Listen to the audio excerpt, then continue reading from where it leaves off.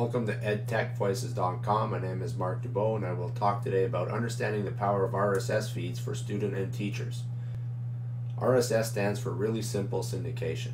What it stands for is not so important, but it's what it can do for you. If you like to stay up to date on various sources and you really like reading a lot of digital sources, one easy way to keep track of all these is through an RSS reader. So basically you have to find the feeds and then track them by going to your reader and just simply reading. So everything goes to one place. So let's have a look at this. So I've created an example. Normally you use a web device, example a PC, to go and read the news that you're interested in. So we have a blog, maybe there's a series of blogs that you like to go and read. Basically you have to go and type it in your web device and go to the blog. Favorite newspaper, let's say Globe and Mail, you type it in, takes you to your favorite newspaper. Favorite website, type it in, takes you to your favorite website. Same thing with podcasts, YouTube videos, or Twitter followers, etc. So you want to basically have a quicker way to do this, because the traditional way takes a long time and requires a little bit of organization. To make things simple for you and for your students, using an RSS reader changes everything. We recommend Google Reader, and we'll talk a little bit more about it in a second.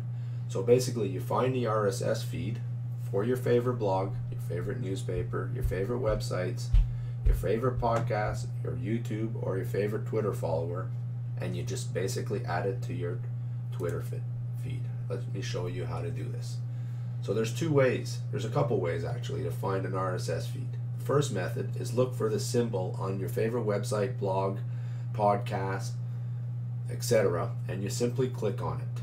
So you have to make sure you have a reader account, and as I indicated, we recommend Google Reader. A lot of educational institutions use Google Apps, and normally if you were using Google, you would be able to see, let me just go over here, under even more you'd be able to see Google Reader.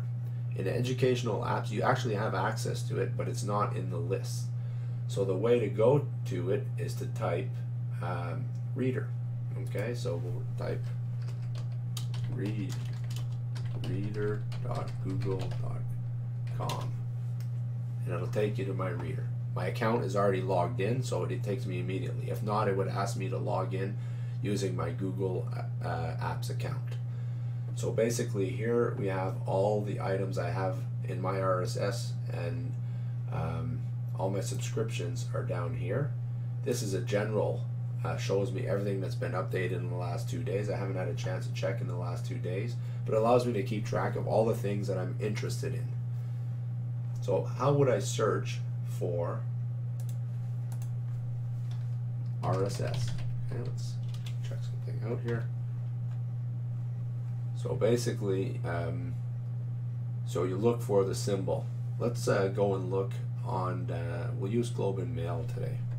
Just give us a, so let's type Globe and Mail.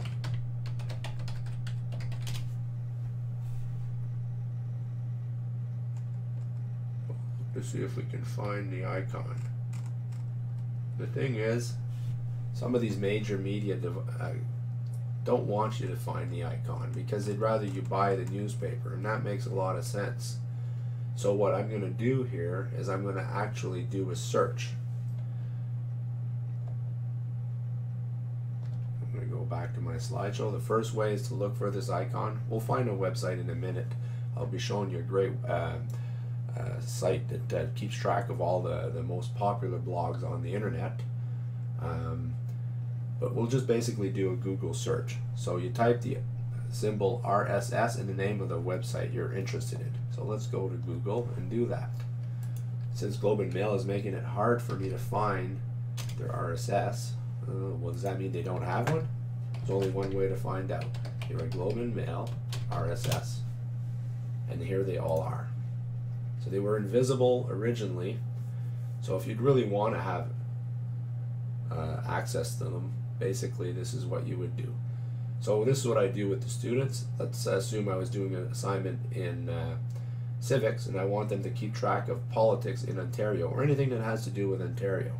So I would tell them to open their Google Reader, find the RSS feed for Globe and Mail on Ontario, and I would tell them to subscribe. When they click on it, they'll see this very complicated, sort of computer language. It's basically XML.